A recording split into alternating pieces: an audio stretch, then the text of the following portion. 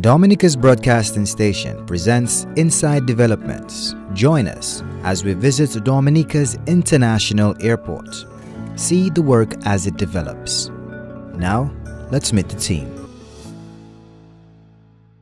We are now at Runway 33. We are at the point of Runway 33, and believe it or not, this wide, vast area that you are presently seeing is actually 33 meters below the finished height of the runway. Can you imagine it? And this is not the deepest one as yet. So this is just to give you an example of the massive work that is being done and some of the challenges that these guys make look so easy.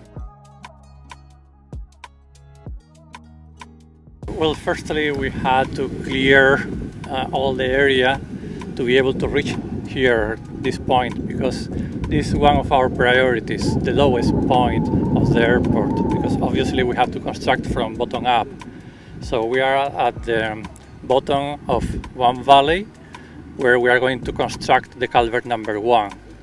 So what you can see behind me is all the equipment removing the soil that is not suitable for us to do the embankment on top of that.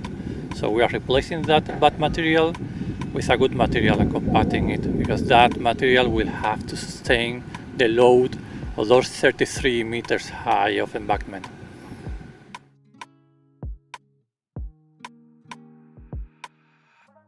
Well, because we have to construct a runway that has to be flat, basically.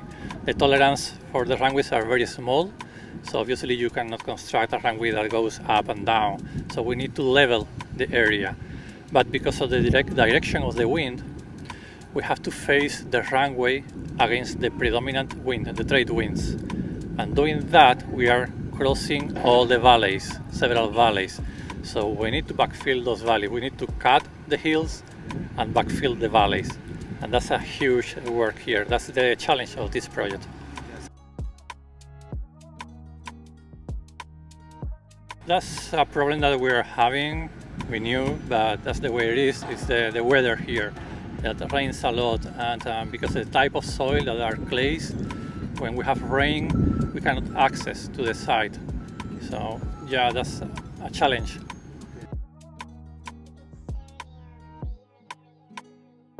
And what you're seeing at the bottom here is really an extraction of the what is referred to as the black soil, which is your wet, muddy material that sits in the bottom of a valley, which is where we are, and to extract all of that and then replace it with a more suitable, compactable aggregate of material that you can then place a culvert on top of to ensure that water flows freely. So we're at a point which is, as you was indicated earlier, 33 meters, and for those who think in imperial, that's over 100 feet. Over 108 feet thereabout beneath the runway. And why are we this deep? Because the valleys coming up to this point run to this level. So you don't want to stop the water. You want to keep the water flowing. So there will be around 4 or 5 culverts like this, or bigger, some smaller, depending on the volumes and the calculations, that need to be running beneath the runway. Now, people might get all panicky. I mean, there's water underneath the runway. Yes, there's water on the runway. And there has been water underneath Douglas Charles airport for some time as well, because that airport was built pretty much in a riverbed, right? When you look at where Douglas Charles is. So, and I know at some point in time there was discussion about water on the site. Dominica has water, right? So you have to design around it. But water has never been an impediment to development of large infrastructure projects like this. Actually, we have several examples of airports being built out in the sea, where there is reclaimed land and you create the foundation. I mean, Hong Kong is one that come to mind, and Narita and a few in Japan come to mind, where you've actually reclaimed land and you've gone out to sea to build a runway. I think some of that had to happen in St. Vincent as well to get the land. But fortunately for us, all we have to deal with is surface runoff and runoff from the valley. So the hydrology work that has been done to size the culverts, not only for the amount of water that will run through, but also to be large enough to be maintained.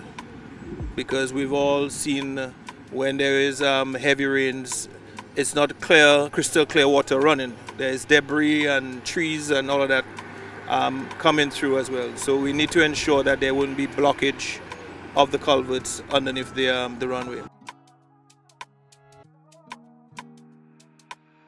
So this is a good example of one of 3 or 4 similar culverts that would need to be done. And then on our drive back, I think it'll be very beneficial so your audience can see the amount of work that has gone on to get us to this point. Yeah, it's not off the main road, so driving by you might not see it, but it's a tremendous amount of work that has happened in since major work started in March, and then it stepped up in June to get us to this point. Yeah, but it's really phenomenal to see what has happened so far and is happening. We now come to the end of episode 2 of Inside Development's International Airport Project Update, highlighting the progress and developments of Runway 33. Stay tuned for episode 3, where we will take you to Terminal 15, the very center of the operations, and a glimpse into the future.